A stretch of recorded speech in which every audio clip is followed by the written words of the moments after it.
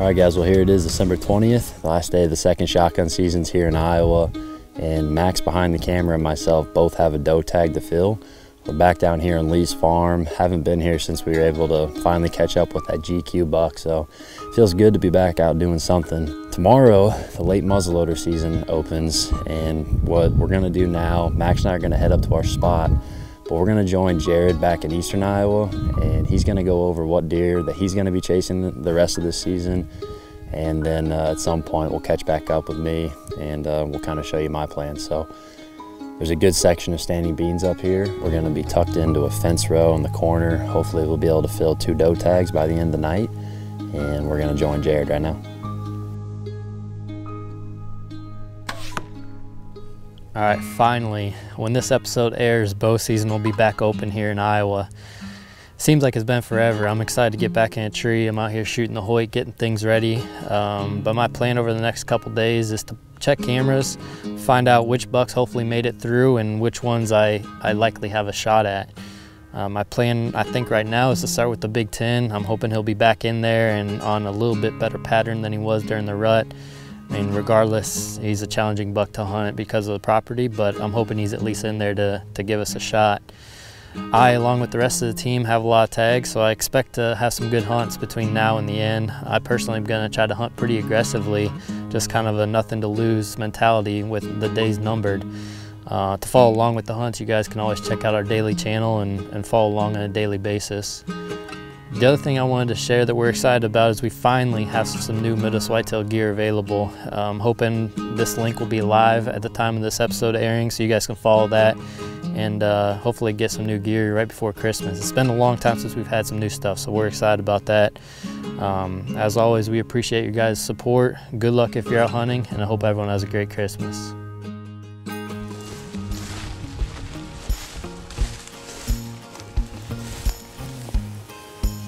All right, it's the afternoon of December 20th, Sunday afternoon here, and we are set up on the CRP farm.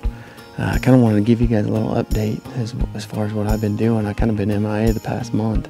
I've been doing a lot of filming most of the month of November after I tagged out in late October, and made a few different filming trips. So I spent a couple weeks doing that. Basically, the last part of the first split of the bow season, we were trying to get Hunter on a buck and had a really, really good encounter with a deer we call tall brow.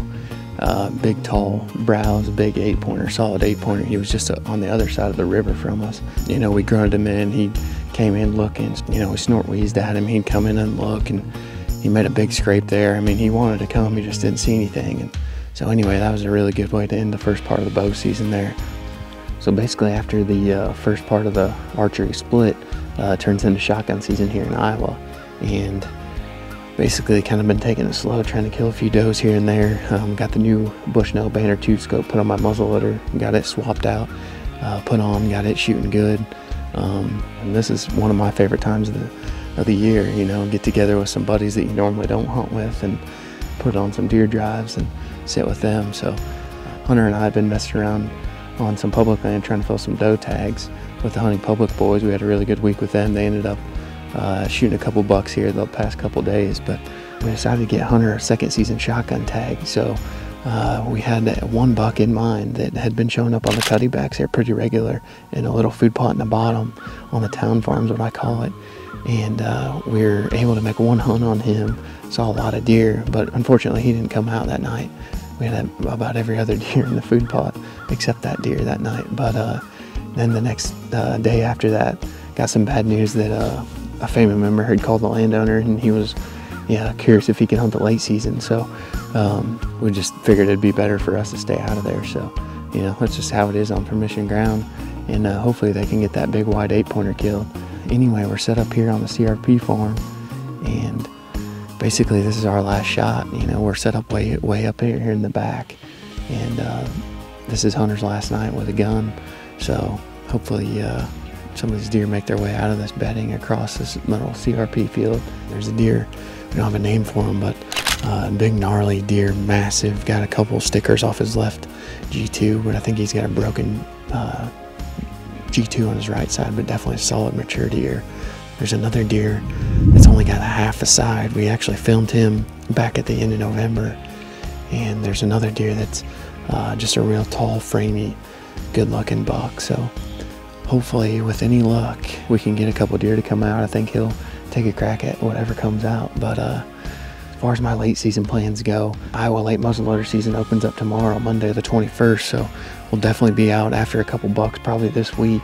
We got Christmas and stuff, and I think Hunter's gonna be gone for 4 or 5 days in there. But I think I can get my buddy Justin to cover for me if we decide to hunt. It's supposed to be warm the next couple of days, so not real sure how much hunting we'll be doing. But you know, there's always a chance that a new buck shows up. I got a couple different farms that we can run cameras on and see, you know, what's on them. I got the river farm where I killed my buck. We had a couple good hunts this week during shotgun season. We saw a lot of really good deer down there, just nothing that came in range for Hunter. So that's definitely going to be a farm I'll focus a little bit of late season on, and those other 2 deer. So hopefully we can end our night with Hunter wrapping his tag around his first Iowa deer. If not, we'll definitely be hunting these next couple weeks, you know, kind of keeping an eye on the weather, these cold fronts. So good luck to you guys if you have a tag, and as always, we appreciate you watching Midwest Whitetail. Max and I got in with about 10 seconds to spare. We had 2 bucks in the beans, of course. Last night there were 0 bucks out here. I mean, there was probably 25, 30 does. I feel like this was a sure sign it would be an easy deal. And they were all right here. But we had the 2 bucks. Now we got a bunch of does coming out, but they're way out of range. But hopefully these bucks will push them right over to us. It's looking like we're going to have to wait for that update as far as what we're going to be doing for late muzzleloader, because we're in the action right now. Like I said in the beginning, hopefully we fill both these tags, because if we don't, it's our fault. Yeah, it's like right to our left.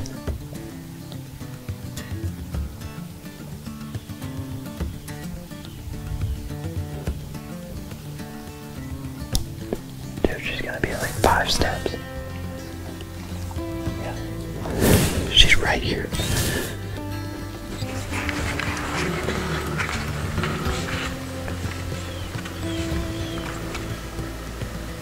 I'm good as soon as she clears for you.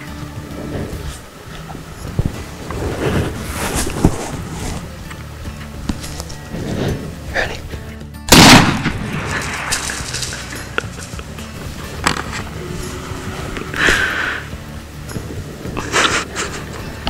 Alright, we're ready to switch. Yeah, we gotta just be real easy. 5 yards. 6 yards. I think she went down.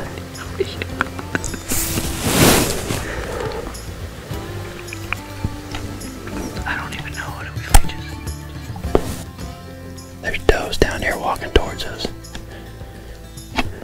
Yeah, right there's here. Look to your left.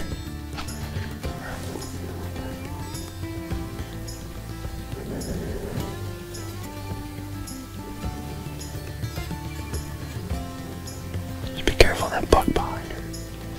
I hope she's got us.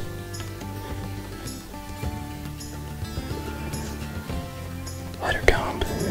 She's gonna come in.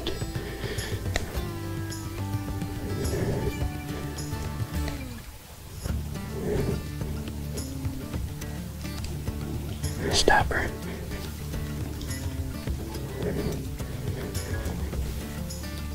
Yep.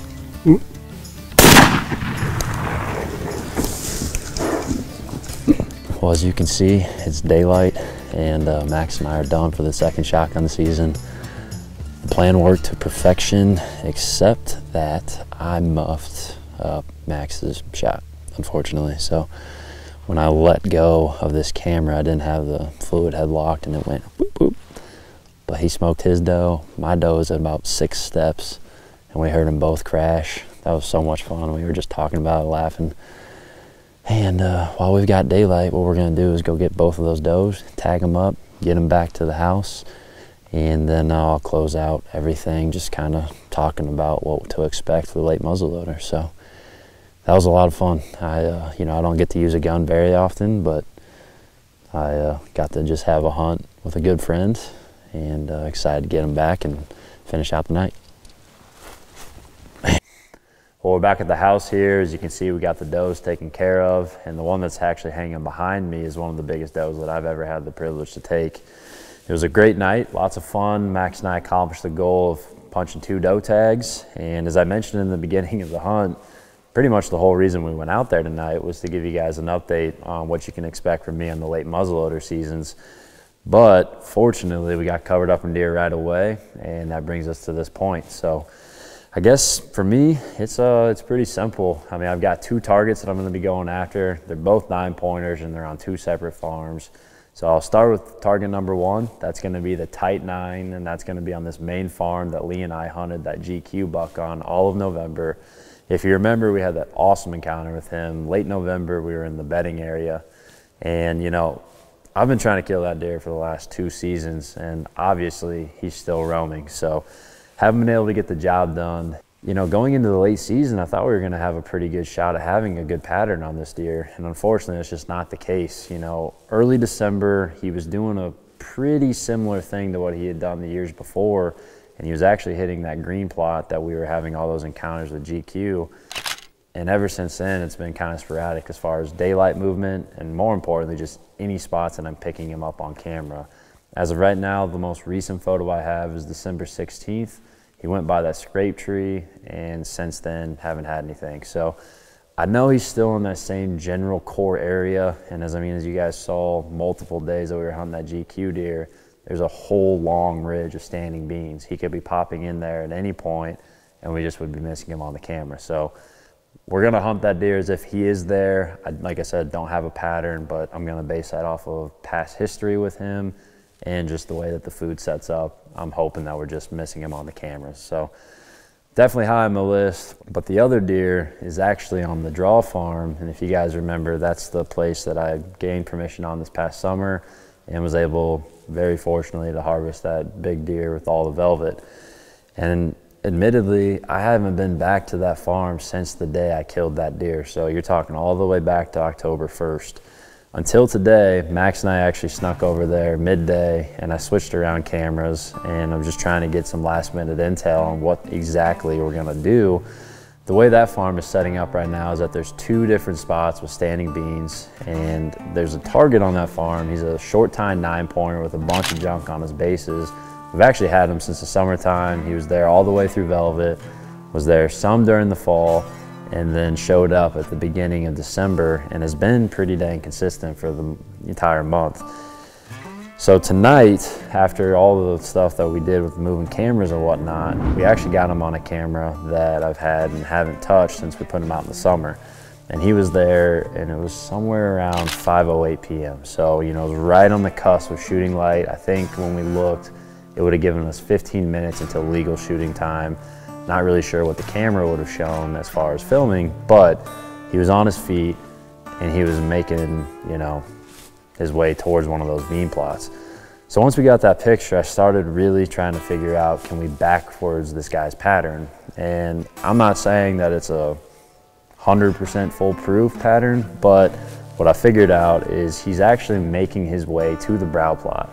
And when he's making his way to the brow plot, it's anywhere from 6 to 8 to 9 p.m. He does something, and then he's making his way back through between 2 and 5 a.m. So my theory is that he's making his way from that bedding area. Now I've got 2 different instances in the last 5 days where he's going by that same camera.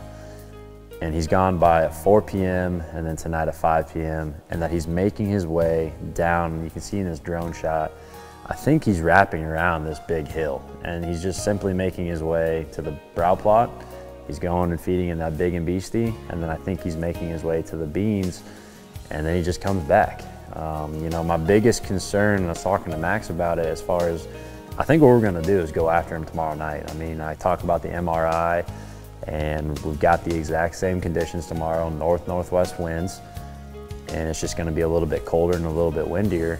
My biggest concern is how can we get in clean, because I think he's bedding very close to where that camera is. And more importantly, how are we gonna get out without busting him and basically screwing up any chance to go after him again? Well, based on this new theory, he shouldn't be anywhere close as far as you know, getting out goes. So I think we're gonna be okay on the getting out part. The biggest thing is gonna be getting in, and the thing I think is important to mention, tomorrow we have very high winds midday. You're talking 20 to 25 mile an hour sustained. Hopefully that's gonna be able to get us in quiet, because it's not exactly the best access in the world. We do have to go through some timber, and I'm just hoping that he's gonna be on the south-facing side of this big ridge, out of that wind, sun's beating down on him, and that he's gonna pop up, because at 4 p.m. that wind's supposed to die off. So who knows, maybe we'll be able to have a similar situation to what we had with that velvet buck and make the call on the most recent information. But that's the 2 bucks that I'm gonna be going after. I'm very excited to get back out there. You know, I did get to pop to Illinois a couple of times this year, but generally speaking, it's been a long time since we've been in a tree at the bow in Iowa. So, you know, obviously all of us are excited to get back out and after it in Iowa, but what you guys can expect next week, actually, as of right now, is Mike was able to put a buck down in his home state, Louisiana. Him and Chase went down and have been hunting there for the past week. And as we're talking about the late season up here, it's actually the rut down there, and they've got fall colors and seeing a lot of good rut activity, good mature buck encounters, and as I mentioned, ended with a punch tag. So we're excited to bring that to you guys. We're excited to get back after it in the field every day. As always, we appreciate you watching, and we'll see you next week for another episode of Midwest Whitetail.